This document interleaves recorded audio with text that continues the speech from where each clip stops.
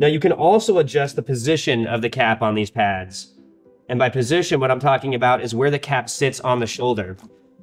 The skill and the trench pads are gonna come with the cap in its sort of perpendicular, straight out position. The all-purpose pad is gonna ship with the cap shifted slightly forward. And again, that's more for an impact player who's making a lot of contact and hitting with their shoulder. We want that cap a little bit further forward to give them some additional protection in this front area. So in order to adjust the cap position, you need to get to the strap under these two fasteners that's actually accessed from inside this external arch. So check out our external arch video for removal of that, and then again, the access to that cap. So now we're gonna walk you through how to remove and replace or reinstall your external arches. Now the external arch is one of the functions they serve, and you'll notice that our model number, or our model type, so skill, all-purpose, and trench, is printed on this external arch.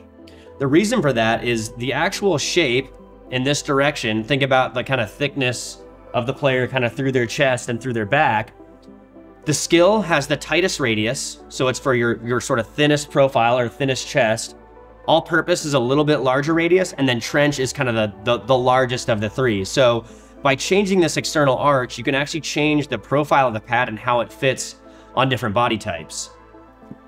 Those arches across all sizes and all models are also interchangeable. So you could take a skill pad, you could take a skill medium, you could take a trench triple extra large and remove that external arch from the trench, install it onto this medium pad, and now you've just created a medium trench pad as far as the fit and the exterior arch goes. So this modularity between the parts really allows you to customize and then even evolve the pad and change the fit and the function of it by just kind of simply swapping exterior components.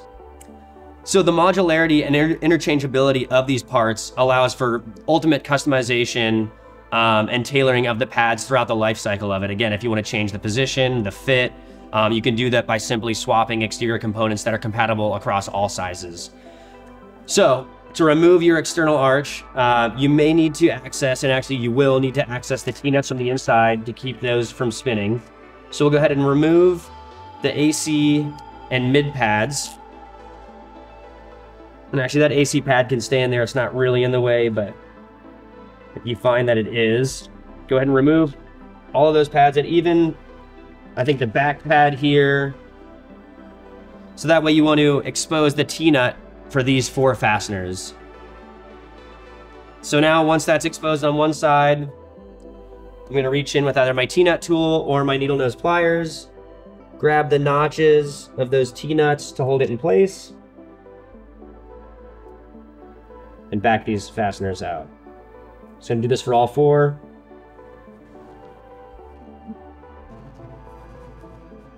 All right, so with all 4 of those screws out, you can now just lift the external arch right off the pad.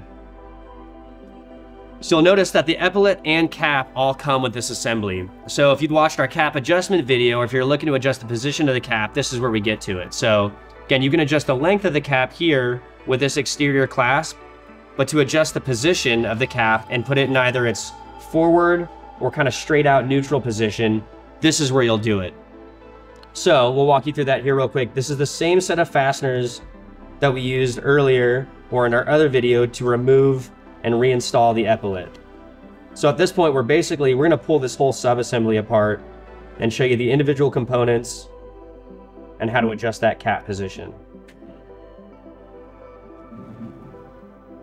It's worth noting at this time too, all of the screws along the entire shoulder pad are all the same length, and it's just 2 different sizes of T-nuts. So the shorter T-nut is used everywhere except for the chest and back mounts, and then the rear belt. Everything else uses the shorter T-nut. So for what we're doing right now, working with the exterior, or the external sub-arch, the external arch, you'll only need to worry about the short T-nuts, and again, the same fastener everywhere else. So now that I've removed this hardware, again, these are all sandwiched together, the epaulet comes off the top, cap comes out of the bottom, and now you'll see that we have kind of 2 sets or 1.5 sets of holes in here. The 2 holes that are straight, parallel, and in line with each other will give you this sort of neutral, straight out the side cap position. If you want that cap to sit further forward, you'll move your T-nut into the lower hole, which gives it this angle or this cant to it, and now you'll see how much more coverage you get on the front side of the shoulder.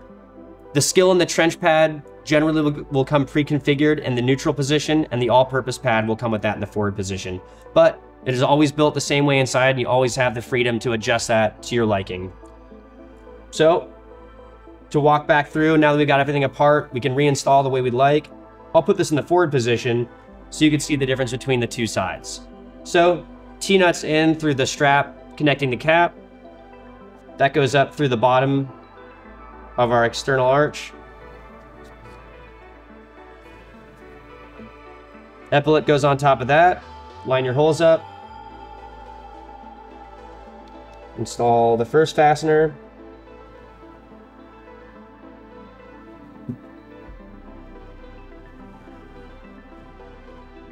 It's in there. Our second fastener in. Line those up.